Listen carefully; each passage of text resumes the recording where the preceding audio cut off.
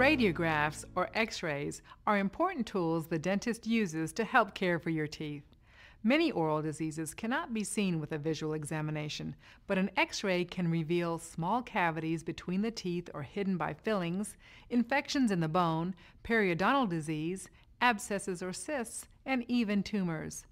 Early detection is key to save time, money, and unnecessary discomfort.